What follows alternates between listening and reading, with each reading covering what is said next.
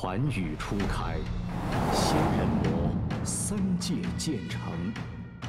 三界外，唯有凤凰是与天地同生的神兽，不断涅槃觉醒。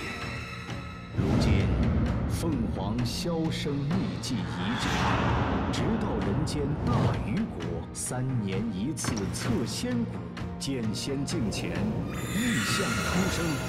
由此，三界纠葛开启新的篇章。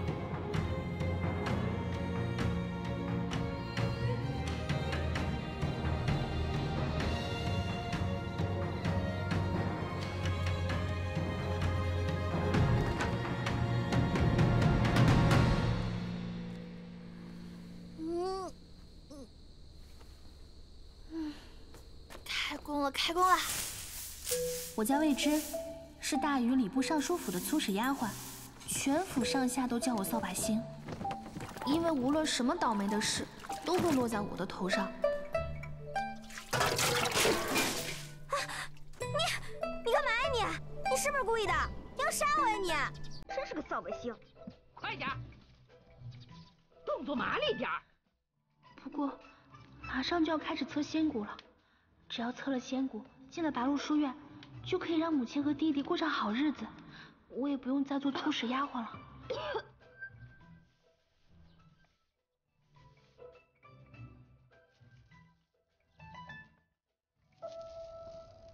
三小姐，今天带哪只簪子？不用了，已经戴好了。就这样吗？会不会太素了点儿？您这可是要去测仙蛊，这可是咱们大禹人一辈子最重要的事呢。你都说了是要去测仙蛊，这皮囊自然不重要。时间快到了，我去看看静月。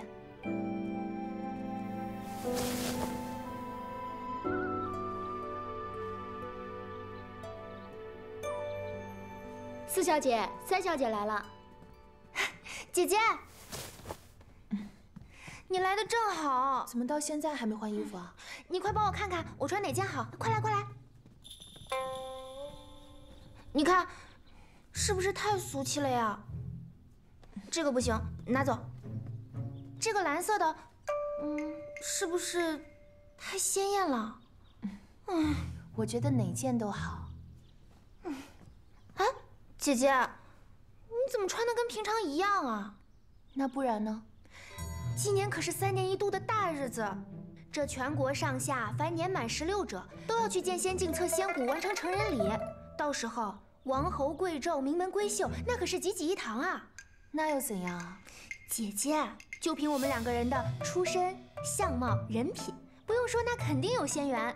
说不定我们还会被白鹿书院挑中，那得有多少双眼睛瞧着我们呀？你可不得好好拾掇拾掇。这白鹿书院是为了大禹挑选最顶尖的人才，能入选的个个都是才学出众、灵骨重、仙缘深。每3年才能出几个学子，哪是说进就能进的呀？我们姐妹俩进不得，那还有谁能进呀？尤其是姐姐，就没有比你更强的。哎，你这话在家说说就行了，出去可得谨言慎行。父亲身为礼部尚书，又是这成人礼的监察官，要是让人觉得他以权谋私，毁了他的清誉，可就不好了。知道了，姐姐，你现在说话越来越像父亲了。你快帮我看看，我选哪一件呀？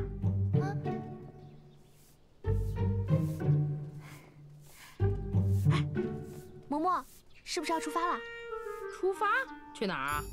去成人礼测仙蛊啊！切，你呀，还测仙蛊呢？不用折腾了，你娘来了，要领你回去呢。啊，走吧，快点。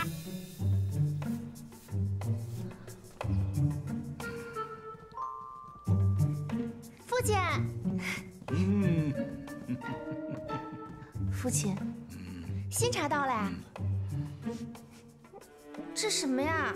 是给人喝的吗？哎，现在有多少人呐？连饭都没得吃，有茶喝就不错了。是。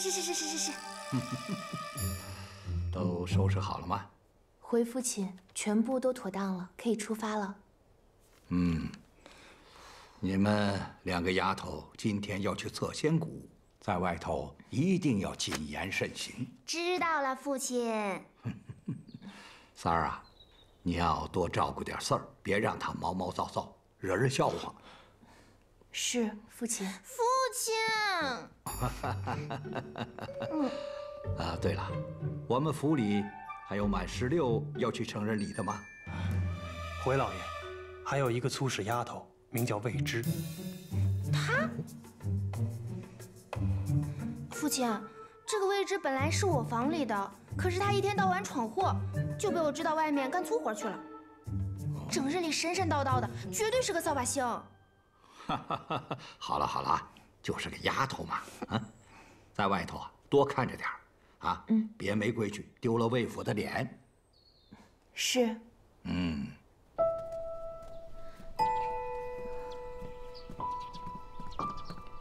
娘，谢谢嬷嬷，那我就把她领走了。走吧，走吧，走吧。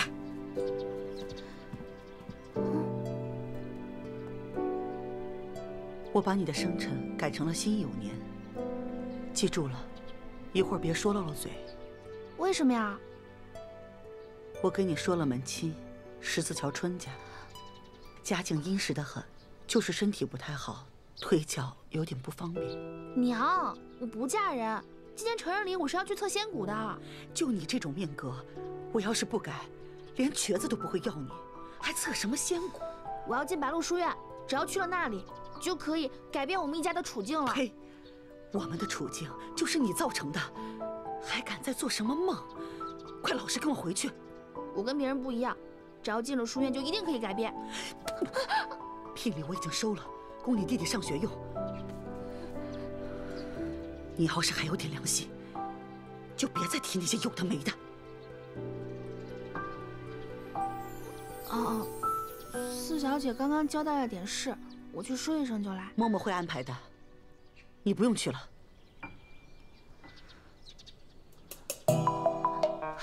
哎，你干什么呀你？三小姐，三小姐，求您救救我！你干什么大呼小叫的？疯了吗你？说说我要如何救你？我娘给我定了门亲事，可是对方是个瘸子，我不想成亲。三小姐，你救救我！婚姻大事本就是父母之命，我们哪管得着呀？真不害臊！你就是他娘？是。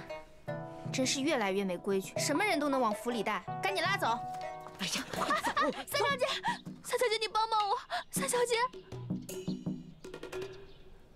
今日你是要去参加成人礼吗？我们这种出身的人不用去了。我在跟他说话，哪轮得上你来插嘴？回三小姐，我今日16，本来就是要去测仙骨的。那便是了。成人礼乃我国律法所定，年满16岁的少年都必须参加。怎么，你要去衙门走一趟吗？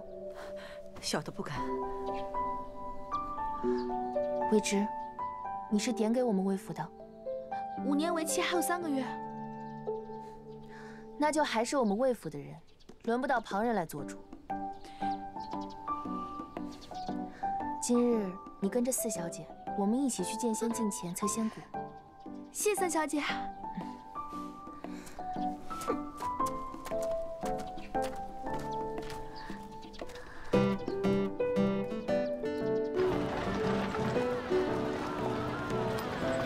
快点，快点！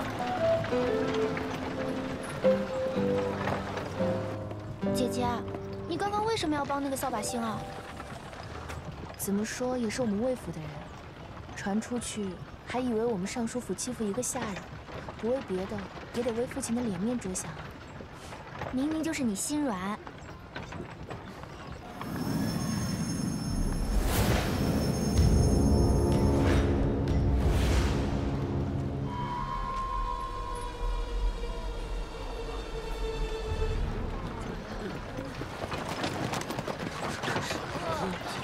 行行好，给点吃的吧。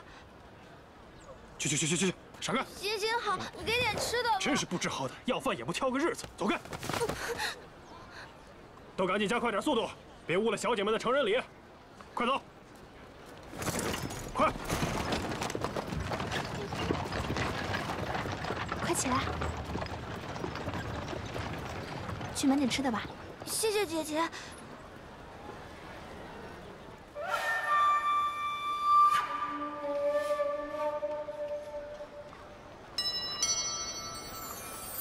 魏之，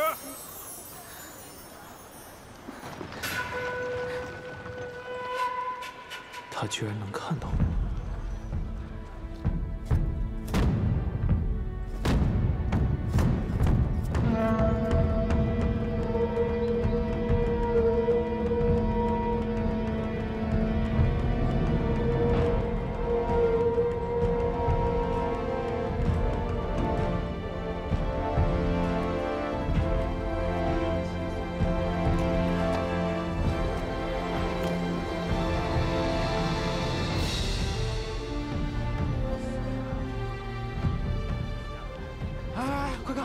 这是名家三公子啊，真是眉目俊朗，才貌双全呐。是。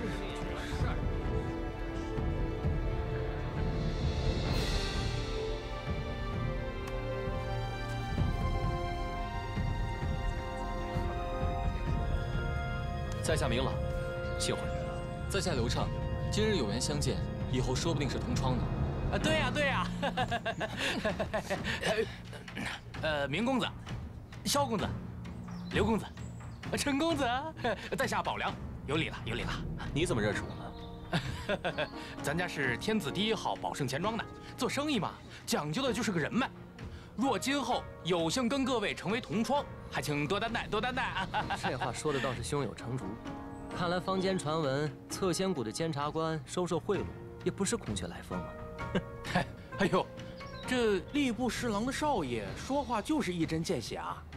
哎。 若日后孝敬国师他老人家，有需要小的出力的，您就知会一声，小的一定在所不辞。哎，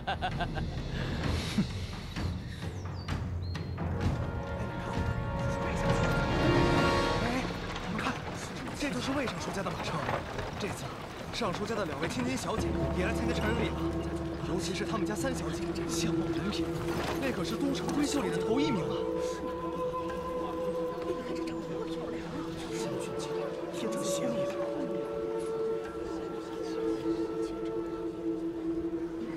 依我说呀，这仙骨都不用测，谁家官大钱多，谁的仙骨自然贵重几两。哎，这话不能乱说，不怕砍头啊！就是。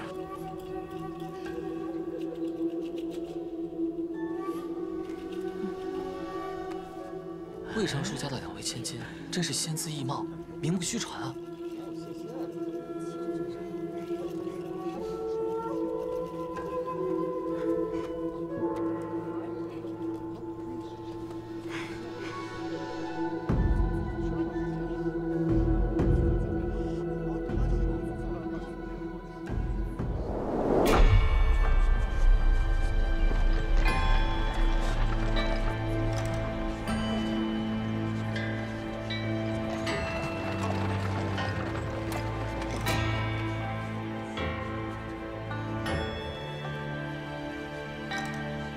哥哥，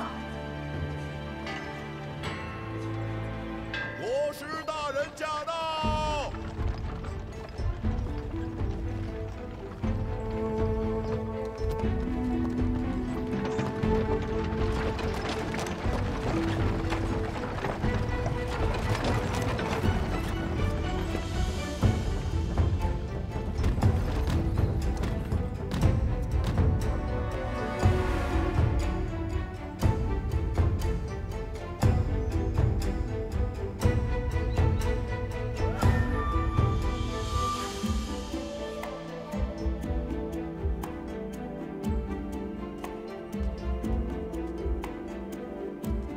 吉时已到，大禹永鼎12年成人礼即刻开始。18人分为一组，于剑仙境前测根骨、定仙元。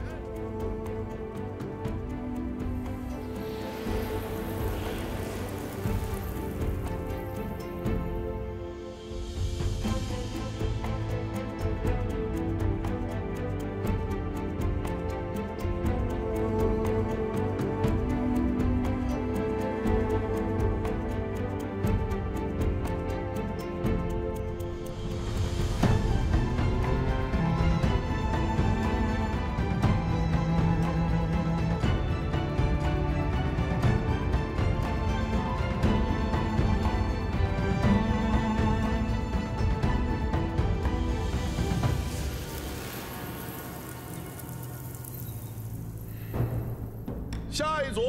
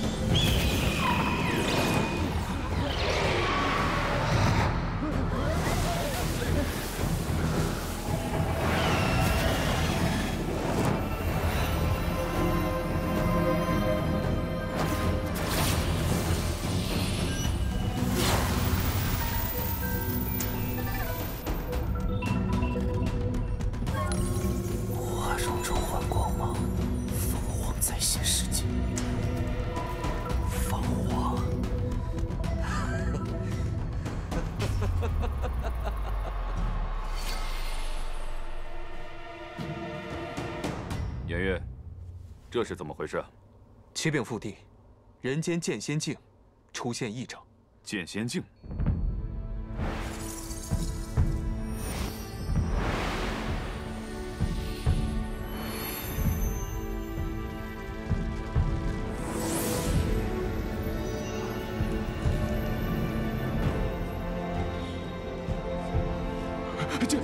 剑仙境出真迹了！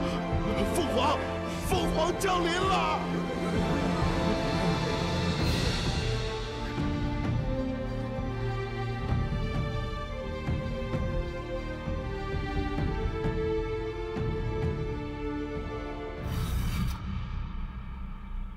凤凰出世。自古以来，凤凰便是祥瑞的象征。此次降临我国，实乃皇上的福报。我大禹必将否极泰来，再创盛世。说得好，皇上，眼下当务之急便是要找出真凤，方不负上苍的旨意。国师有何高见？异兆显现之时，剑仙境前有18名参加成人礼的少年，但真凤只有1个。可惜，剑仙境已碎，依臣愚见，应将这18名少年招入白鹿书院，再请一名高人从旁教导观察，方可找出真凤。好，那此事就交由国师全权负责。臣遵旨。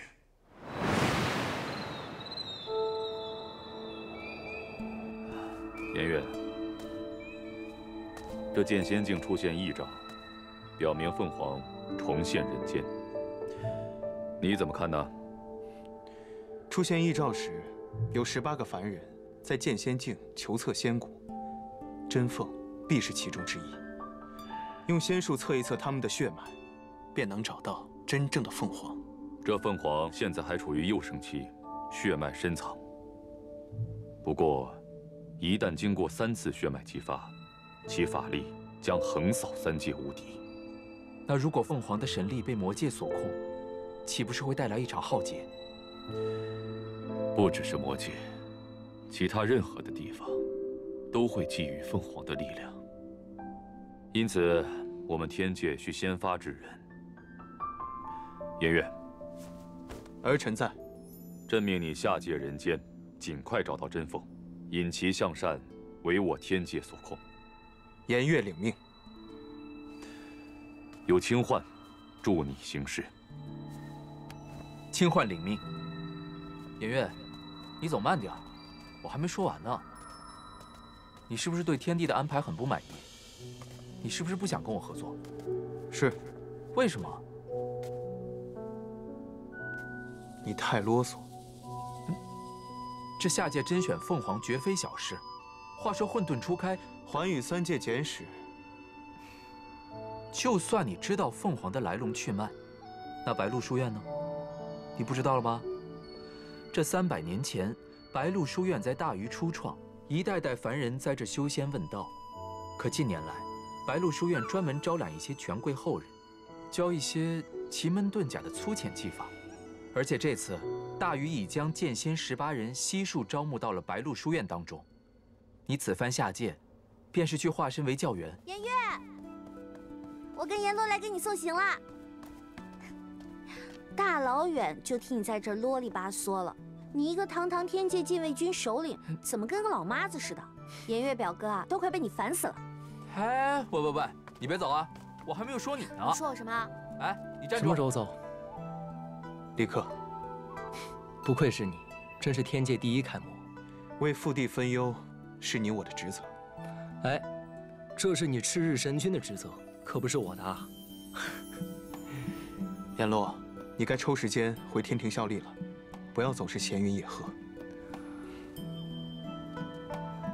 哎，娘，你怎么回来了？我选上了，我可以去白鹿书院读书了，咱们就要熬出头了。白鹿书院啊，不许去。为什么？你说为什么？我们什么人？白鹿书院什么地方？你是想害死我跟魏烨是吗？可是，我这不是想让你们过上好日子吗？你闭嘴！我就告诉你一句话：白鹿书院绝不许去。我要去，我可不想一辈子当奴婢。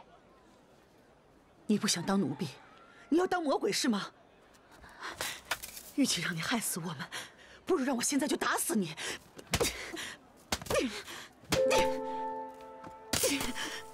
娘，你别打阿姐。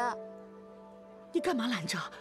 若不是因为他，你怎么可能没有出事就没了亲爹和阿爷？又怎么可能过上这糟心的日子呢？我只知道，阿姐对我好。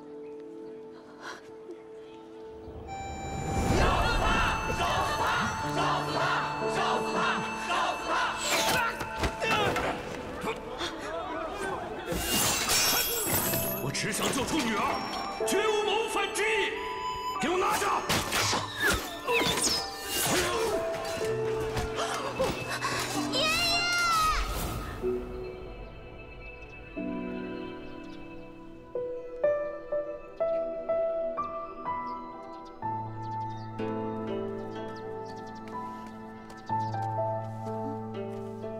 姐，疼吗？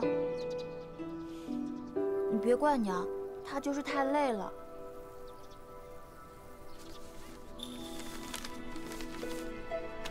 姐，你吃桂花糕。你自己留着吃吧。这可是全天下最好吃的糕点，我特意留给你的，娘难得买一次呢。一看你就没见过世面，明明全天下最好吃的糕点是顾城云糕。又是顾城，顾城到底在哪里？怎么不买回来给我尝尝呢？阿姐，啊，你真的要去白鹿书院了吗？当然了，这是我的录取文书。那你是不是不能常回来看我了？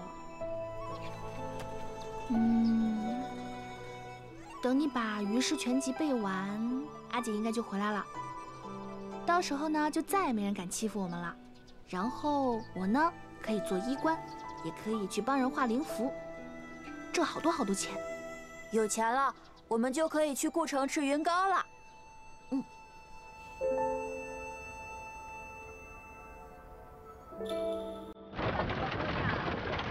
娘，原谅女儿的不辞而别，不用担心女儿这种身份去学院会被欺负。做了这么久的丫鬟，早就练就了一身本领。娘也不用担心我凤芝的身份暴露引来祸事，女儿会潜心修炼，小心行事的。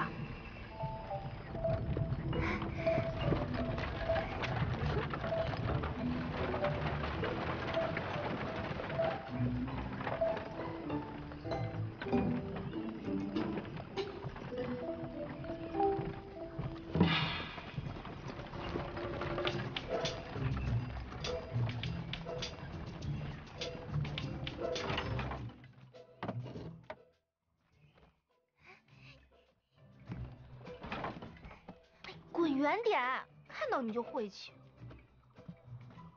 姐姐，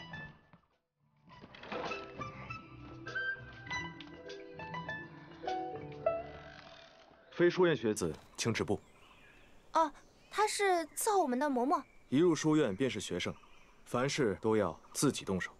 他把我们的东西送进去了就会走。每人只得带1件随身物件，至于其余行李，一律不得携带。什么？那我们明白了。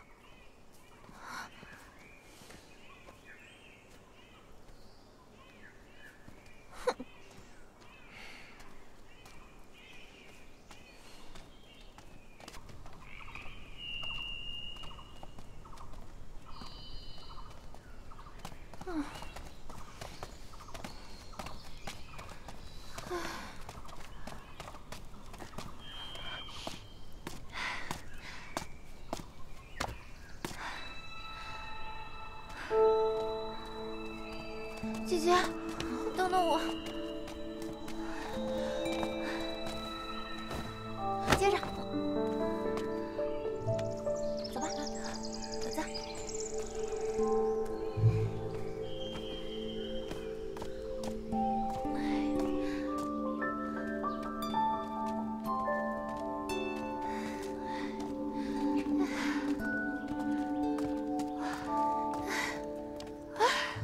你什么时候追上来的？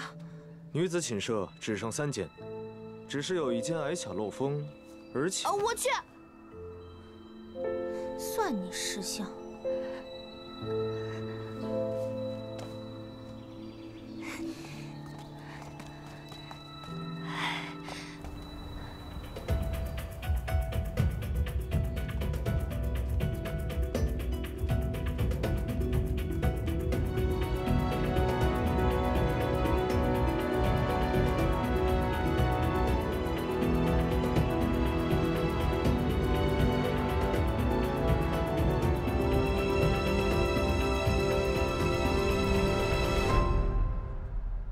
老朽白鹿书院院长静修，欢迎各位学子来白鹿书院学道修仙。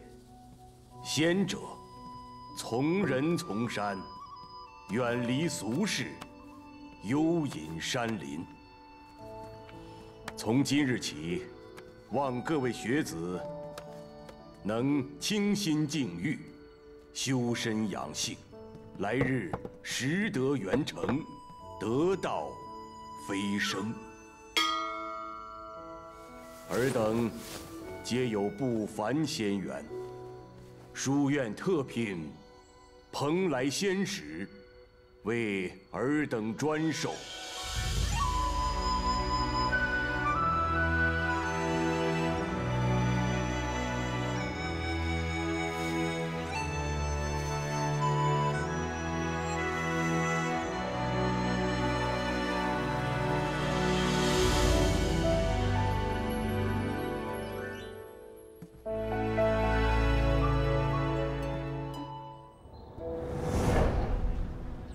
竟然是他！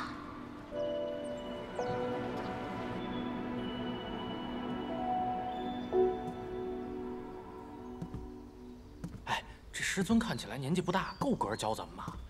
这女学生还有什么心思修仙了呀？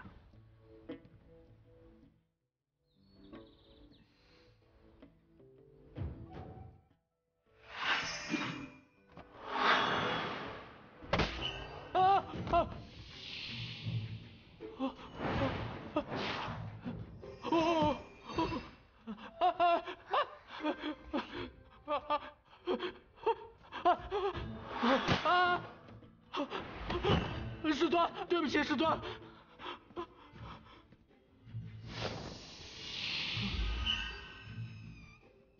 修仙之人，切忌轻浮。诸位，白鹿书院院规第1条，尊师。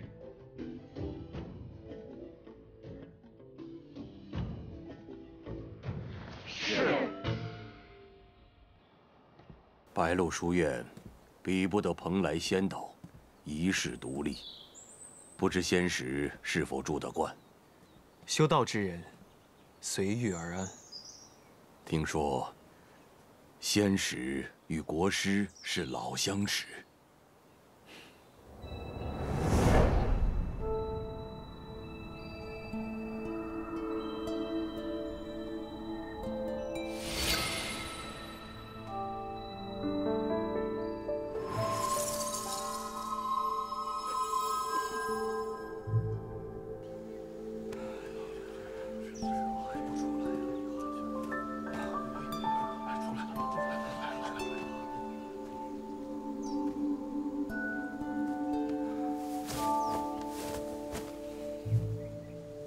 我朝仰慕仙使已久，之前都是书信往来，恨不能一睹仙颜。今日有幸，终能接仙使出关。没想到仙使竟如此年轻。修为不可用容貌来决断。仙使所言极是。仙使，知道本院为何叫白鹿书院吗？愿闻其详。白鹿虽纤弱，却坚韧，长空翱翔，孤傲而独立。院长，你是担心我受国师影响，在甄选凤凰之时有失公允？甄凤乃天命所归，任何人都无法改变。如此，老朽多虑了。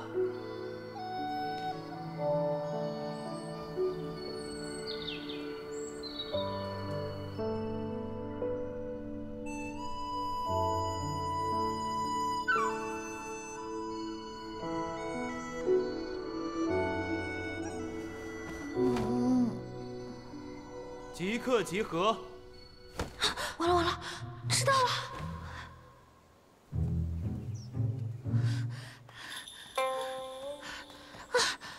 师尊，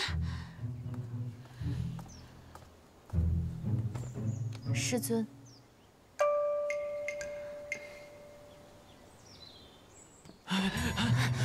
走了走了，迟到了迟到了，快点吧！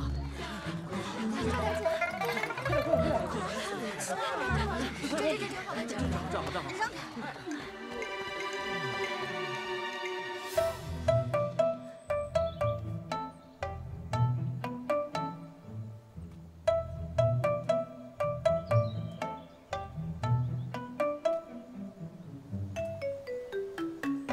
修道，第一步是强身；修仙，第一步是正容。精神萎靡，面容不振，全员受罚。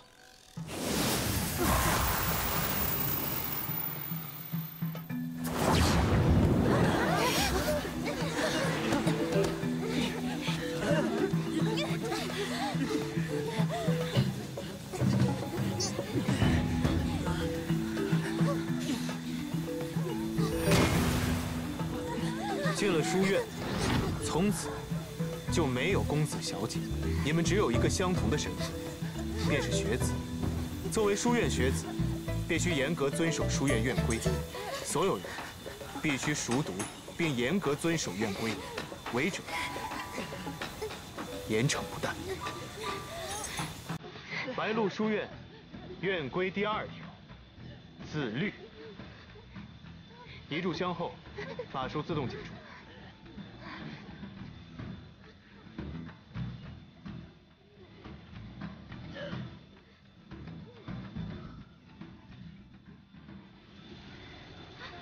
我瘫了，我不行了。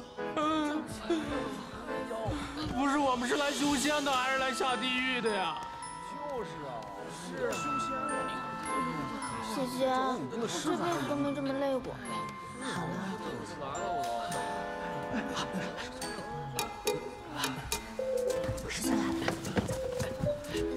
师尊来了。师尊。今日自习，研学白鹿书院院规，明日背诵。是师尊。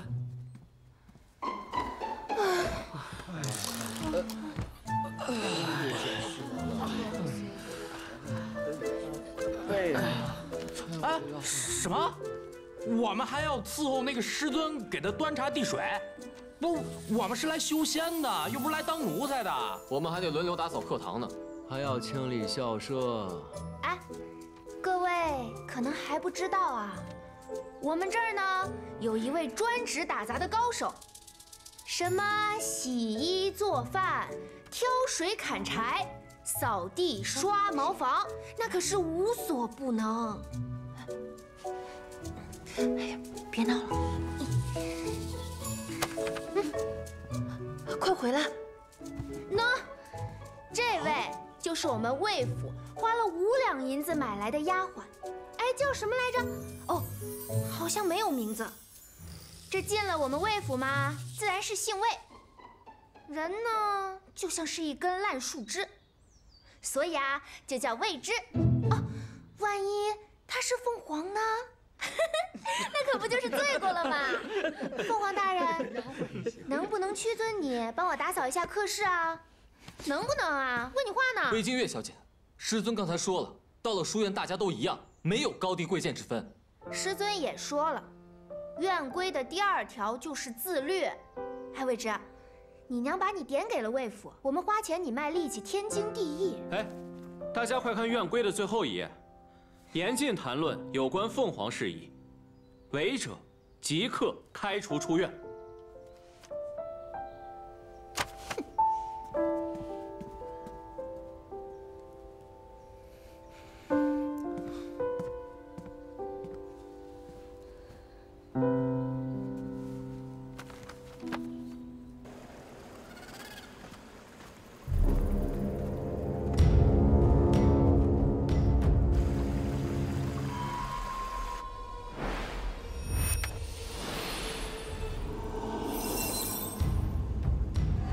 从今天起，你就是我的眼睛。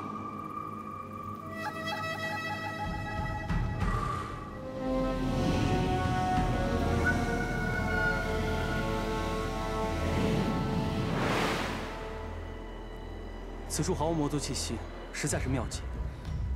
本座秘法，无人可解。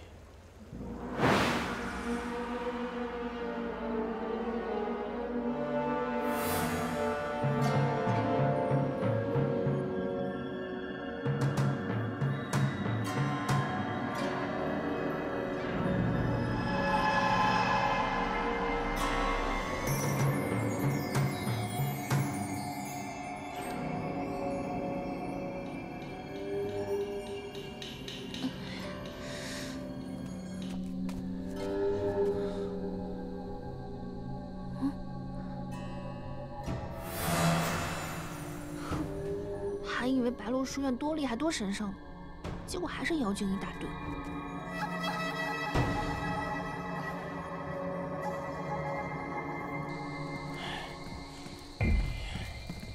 呀，这不未知吗？哎呀，伺候人的活全让你一个人干了，这太委屈你了，心疼你。放尊重点。哎，长这么俊俏，要不然做我小姨娘得了。小心烫啊！连玩笑都开不得。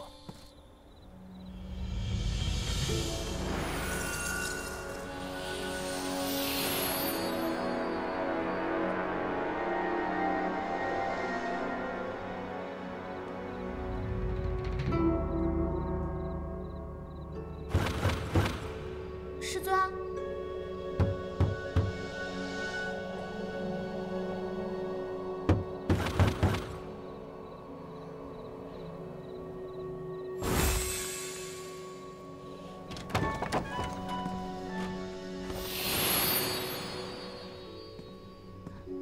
师尊，衣服洗干净了。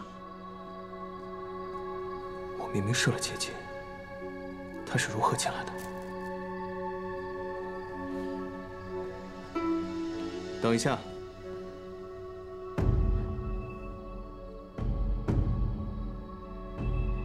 你是怎么进来的？我敲门了。我是问你，你怎么进来的？门口走进来的。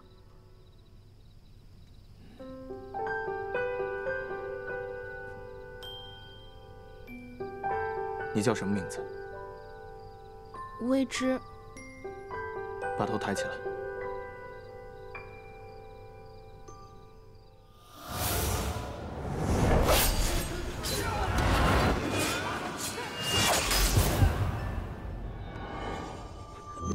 师尊，你怎么了？你没事吧？啊！